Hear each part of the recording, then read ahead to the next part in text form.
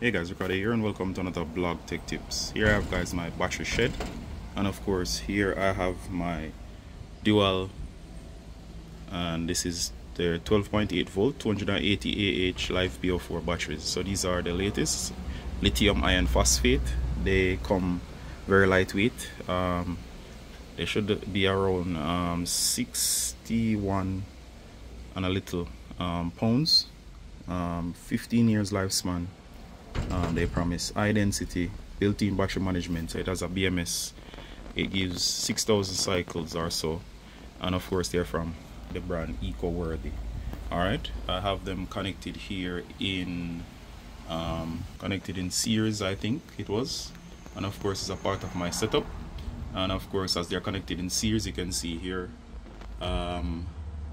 it's positive to negative. Then we have the negative terminal, the positive terminal here. It goes back to the inverter. Alright, so they're hooked up and charging.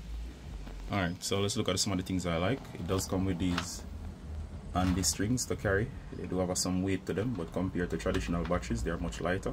There's two, one set on this side and on that side. And of course, it does come with information as seen here.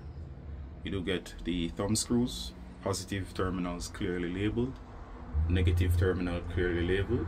They come well packaged, and of course if you do get solid ones that don't give any issues, you should be okay.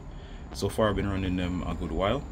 I'm having no issues with bulging so far, and of course they are running my fridge, deep freeze, quite fine.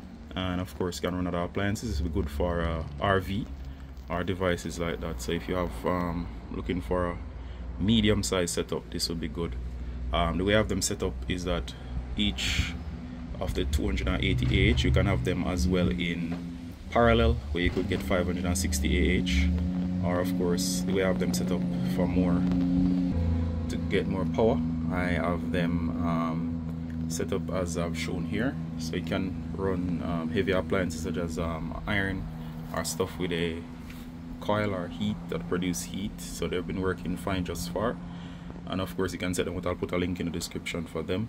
Love the casing. They have a battery cage inside that prevents thermal expansion, to prevent it from exploding so easily. They can still swell, but it helps with that.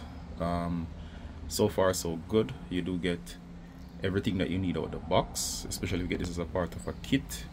And a BMS does say that it angles up to 200 amps.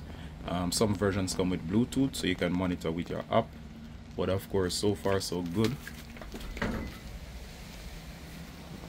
Alright, so far so good.